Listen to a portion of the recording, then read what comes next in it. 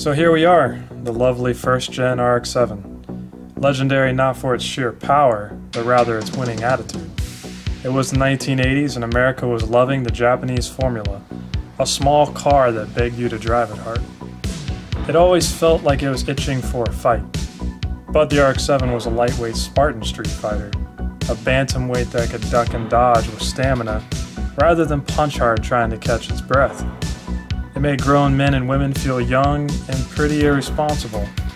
With the looks that were deeply inspired from its European counterparts, it was a sleek and simple style. Pricing was also very affordable.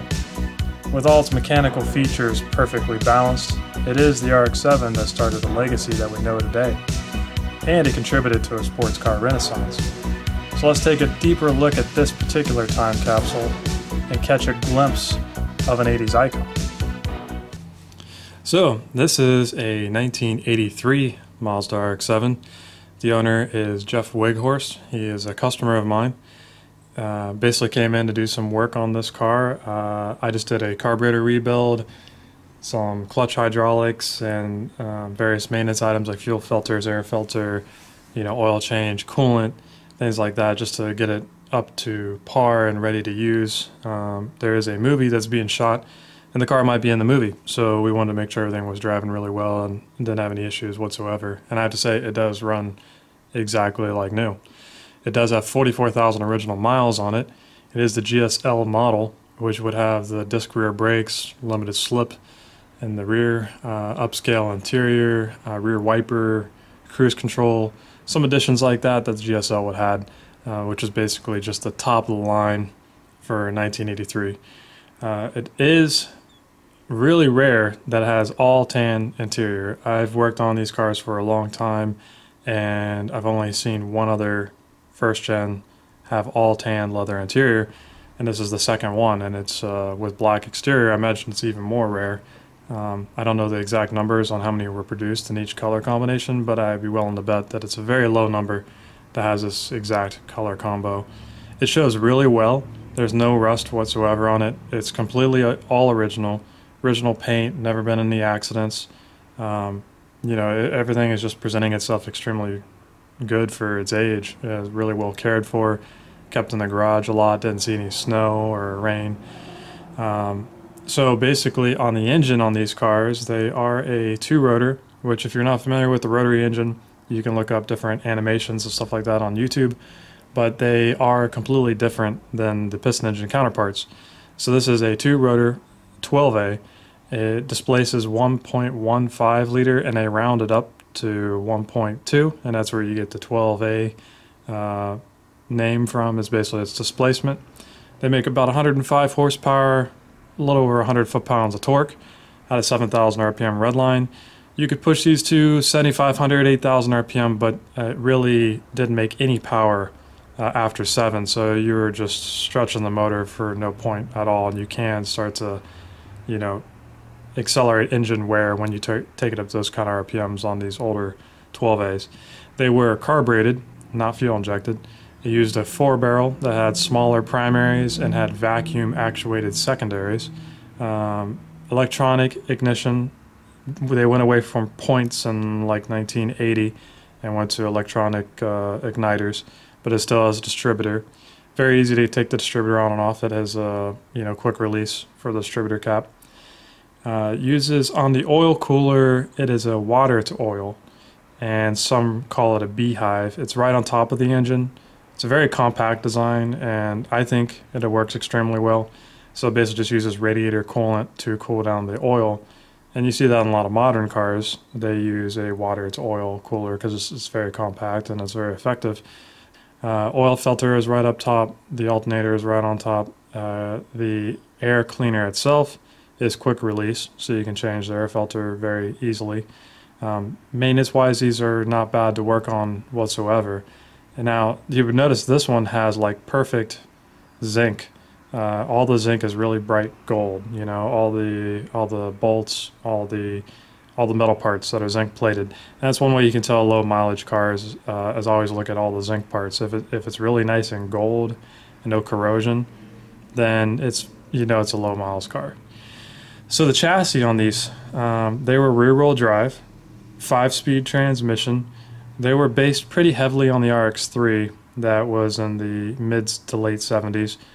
It still uses McPherson strut front suspension, but they improved everything on the RX-7. I mean, it didn't share any parts with the RX-3. It just was heavily based on the RX-3. So similar McPherson strut front suspension, had a tension rod that led to stamped steel lower control arms. It did have a sway bar on the front and the rear with the GSL model. The base models, some of them didn't have a rear sway bar.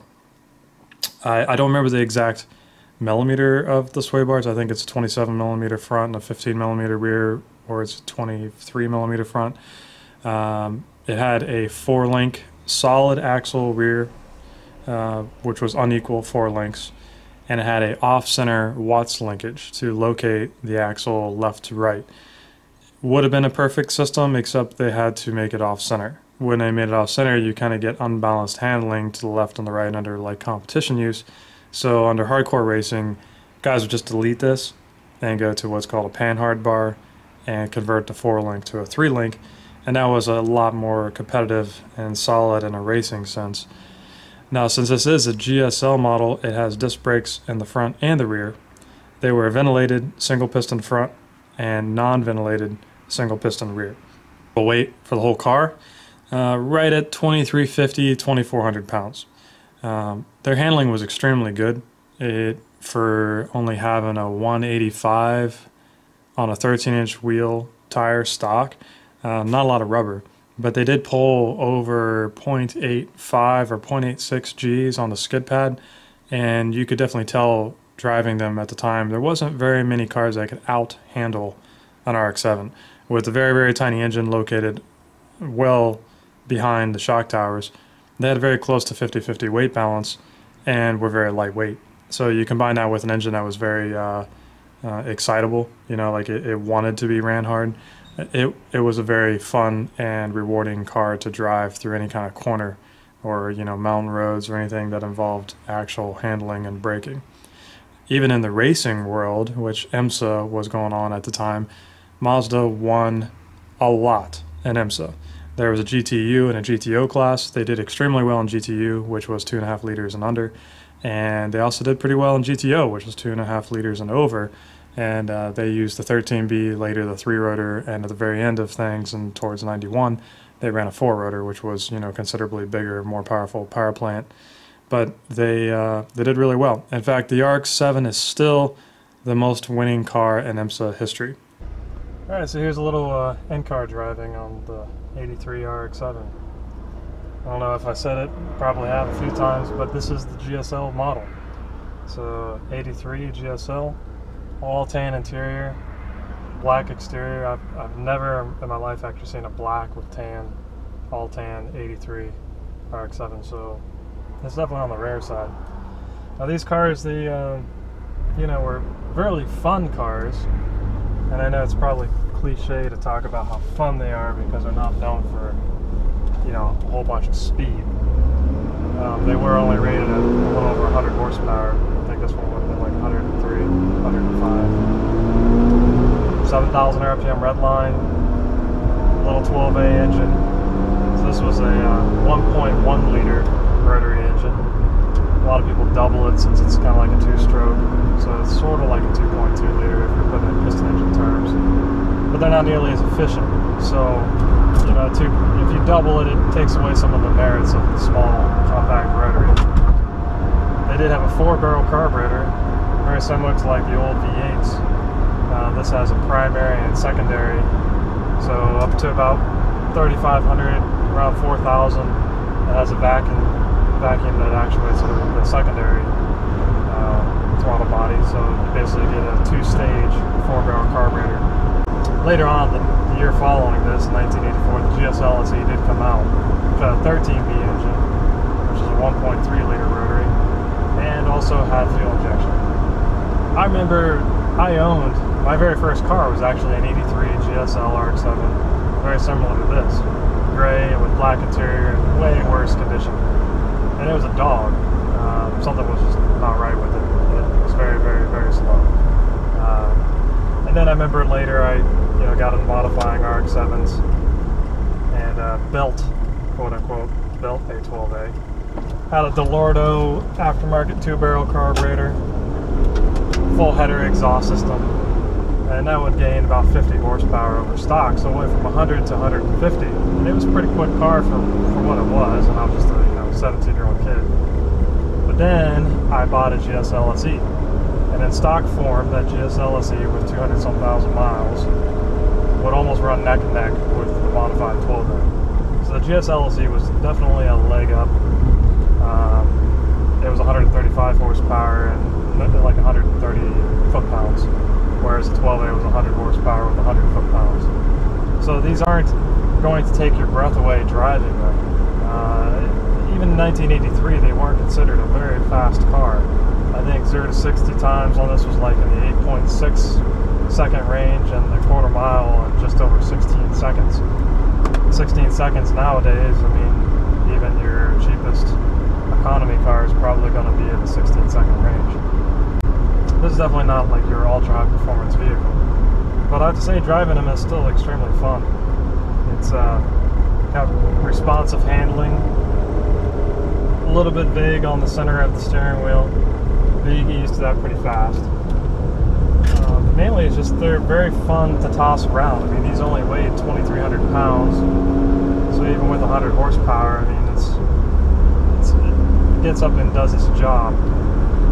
Respectable mid-range. It's not like it's a super peaky engine where all its power is up top. It has a pretty good mid-range power to it. Gas mileage on these, if you're really wailing into them, 15, 16 miles an hour. Gas mileage on these, if you're driving them hard, would get down into the 15 mile per gallon range, 16 mile per gallon. If you're taking it easy and you're driving it really slow and you're really trying to conserve fuel, you can get into the 20s, and 22, 23 mile per gallon range. But most of the time, on average, you're probably going to land right around 18, 19. The transmission in these are actually pretty nice. I mean, I've driven all different types of cars. S2000 shines out as obviously one of the best transmissions. But the first gen transmission really wasn't bad. It was direct. It's very short for especially the time frame. It's not all tall, and the shifter bushings are really tight when everything's new. Only when they got some serious miles on them, both bushings would deteriorate and fall out, would you get any kind of free play. The shifter's always snug, always direct. You never had a hard time finding the gear. And this car came out in 1979, but in '81 they revised the transmission. It used to have the stick kind of come out through the center console, up by the radio. In '81 they relocated it back further and they shortened up the shifter itself. It's very noticeable. I mean, the 7980s were fun to drive, but the shifter was, in my opinion, a little on the long side.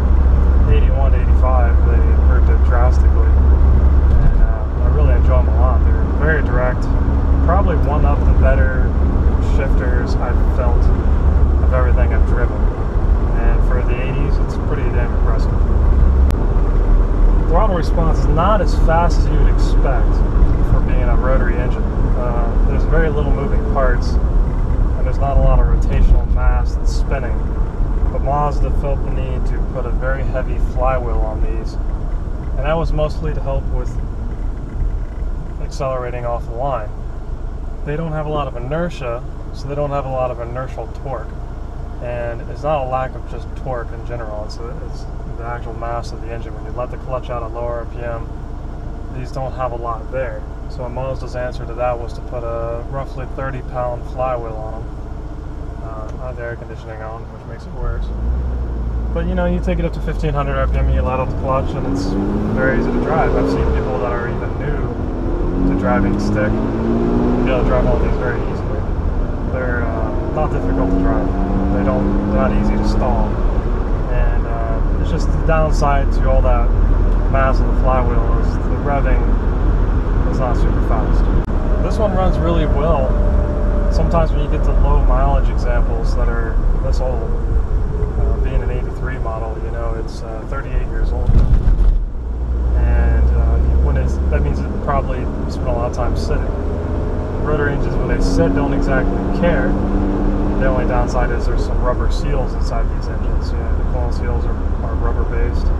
All the O-rings for the oil pressure system are rubber based, and those seals have a tendency to get hard, and through engine heat cycling you can seep coolant into the engine from the coolant seals, which will have to require a rebuild, unfortunately. Or the oil seals get hard and you'll get very small oil leaks on the outside of the engine. Some of them can be fixed externally, you know, like underneath the oil pedestal, for example. And some of them require an engine teardown, like it was around the dowel pins. Both of those are really unfortunate because, you know, dowel pin O-ring is like a $2 part, but the only way to access it is to unstack the engine, the sandwich assembly of the rotary. Is the only way to basically get access to those internal O-rings. So those are some of the things you kind of come across with the first gen. It's going to lightly accelerate. So, you know, that's 7,000 RPM, no problem at all. Up to 50 miles an hour. And that was 60. Just testing it because I did a carburetor rebuild on this car. It runs extremely good. The secondaries are working flawlessly. There's no stuttering, no bucking, no hesitation. Everything's working as it should. So yeah, this is great. This is successful. Rebuild of the carburetor. The clutch hydraulics are working well. I use a lot of times Rx8 spark plugs in these. It's getting harder to get the original Rx7 spark plugs. And so I've moved over to the Rx8s. Rx8s are easy to get. The iridium with the very small ignition point, I feel like is a better burn for these 12As. So, but you never want to skimp on doing the ignition systems on rotaries. A lot of guys have a lot of problems that they don't need to have if they just replace spark plugs. Oil changes, spark plugs, ignition systems, and change your coolant once in a while. The rotary is not very difficult to maintain. You just have to do very basic things to it. The brakes on these cars, I actually like the brakes on the car. They have enough assist to give you some extra strength, but they're not overly assisted or overly powered. It's just enough to help you, but not where it's like you just touch them and the car, you know, hits the brakes. Some cars are just like overly assisted brakes. These are a perfect blend, and they hold up pretty well. Like if you're using it on the street, it's I've never experienced brake fade after repeated hard braking sessions. I grew up with these. I've had probably 17 first-gen Rx7s. Most of them, all the Rx7s I've owned, just the first gens. And all of them have been fun to drive. And when you modify them, you have to, you know, do it tastefully. You don't want to overpower the chassis because it is a very narrow car. They're not very wide. And they have very narrow tires. You could, you know, put larger wheels and tires on them, things like that. But I don't think this chassis was made to handle much more than 400 horsepower. Beyond that, it gets kind of funky feeling. So, yeah, I mean, really, they're a fun car to drive, and they're becoming extremely collectible now. Especially examples like this that are low mileage. Let's talk about the sound inside. So, I mean, some could almost knock it. It's so quiet in here that you barely hear the rotary engine. It has a unique sound. I can hear the fan kick on, and it's louder than the exhaust of the engine.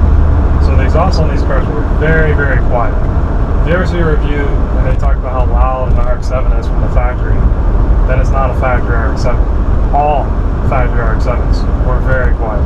All first gens, all second gens, all third gens. Mazda used a lot of mufflers, big catalytic converters, and they took what is known as one of the loudest engines and made it extremely quiet.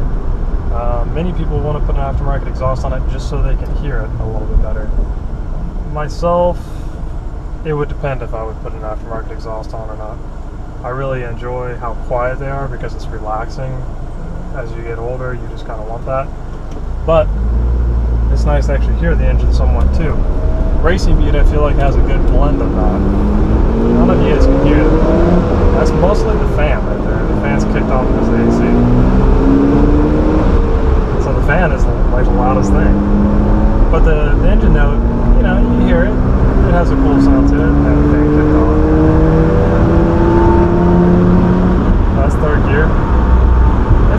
let you know that it's running, obviously, but it's not overly loud.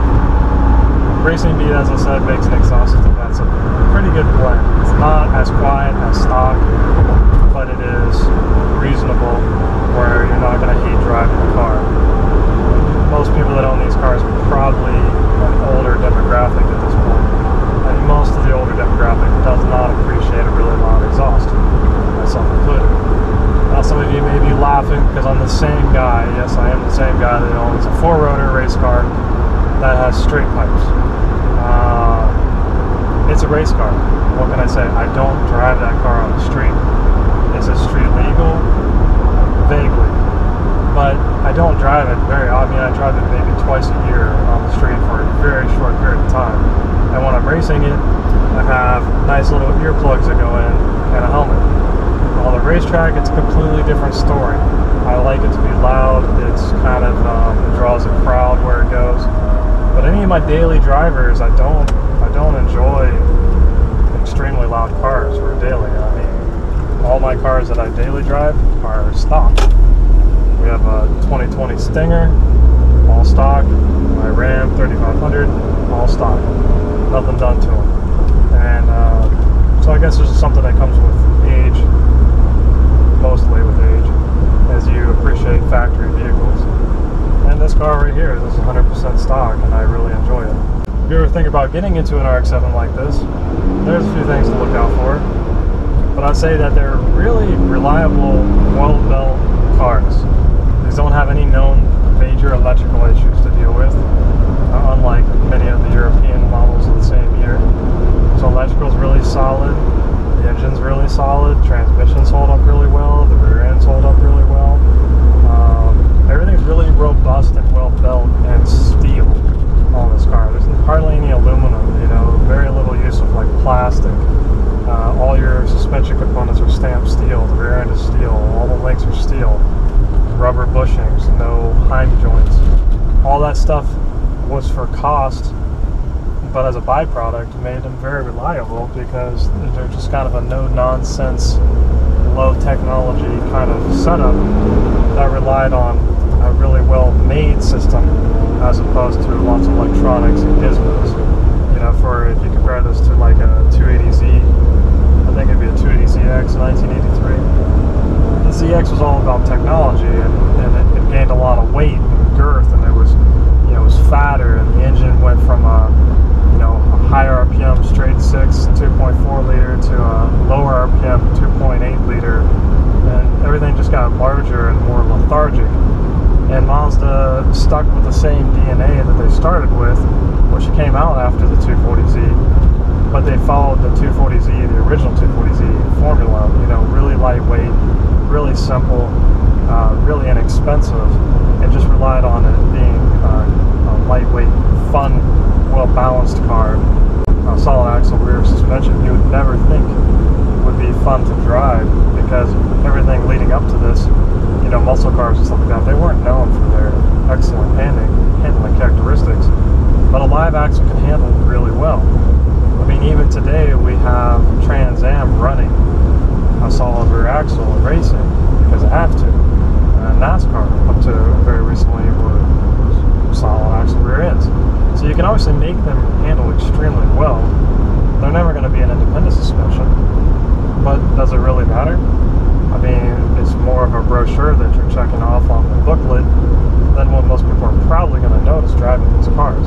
If I didn't tell somebody that this was a solid rear axle, I'm not 100% convinced that the average driver would know until they put their head under there. I can say, as far as an advantage of the solid axle, I've driven these cars in the wintertime a lot, and they're considerably easier to drive in the winter than a second gen, or something that has independent rear suspension. The solid axle just has much better traction characteristics in poor conditions like heavy rain or snow. Not that I recommend driving any of these classics in snow anymore, unless it's just a total write-off kind of first gen. They're getting too valuable, and but at least you know that it can do it, and it's more of a point of view from if you purchased this in 1983. What the average person was going to do with it. A lot of people took their RX-7s through the snow because they had to. You know, they got a sports car, they didn't have anything else to drive, so they drove their RX-7. So I'm hoping that I convey kind of what this car is like to drive. I didn't hit like a bunch of corners or anything. I'm not going to hammer on this car and, you know, drive it in an extra kind of fashion. It is a collectible and it's not mine, and I definitely appreciate the owner letting me do a quick review on it. I'm hoping to do more like this on more customer cars, because I have plenty of customer cars that I do day in, day out. That's what I do for a living. So race the 4-rotor RX-7, and you've probably seen some of those videos, but every day I'm working on RX-7s like this one. So this is the first of hopefully many to come. I definitely enjoy driving it, and it's kind of like going back in time for me. So it's a neat car. Definitely cool. So that concludes reviewing this thing, and you know, don't forget to like and subscribe for more, and any questions or whatever, go ahead and post them down in the comment section. I'm usually pretty responsive about replying to any kind of questions that you have. You can check out my website at definedautoworks.com, and if you have an RX-7 that needs any kind of work or want to do performance modifications to it, feel free to hit me up, because that's all I do is work on RX-7s and RX-8s.